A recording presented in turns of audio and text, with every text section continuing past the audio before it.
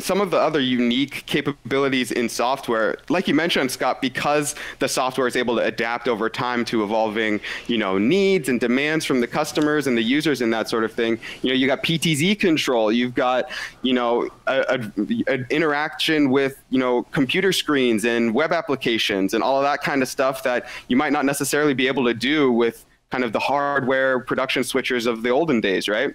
And if you look in the center, both of the production switcher and the software switchers are capable of doing fundamental things like switching and keying and doing some DVE repositioning. And we talked about production switchers' unique capabilities, which boils down to a lot of video plumbing, and it's hardware based. And we love production switchers. We can show you this one here. This is the ATEM Mini Pro. Mm-hmm. And this one is great if you're starting out to doing a first show.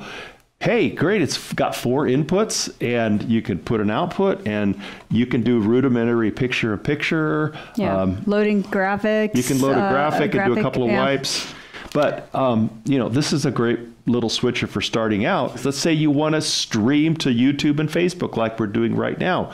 There's nothing to preclude you from taking the output of this and bringing it into Wirecast and then using Wirecast for the downstream capabilities. And we have a lot of people that do that, actually. And one of the benefits of that is to distribute the workflow a little bit. And so if you have 2 people that you want to be working on the same show, one person can be switching the cameras using something like this and then feed that switched feed into Wirecast, and then the Wirecast operator is handling, the graphics, the social media comments, the stream itself, and any other things that, may be part of the production.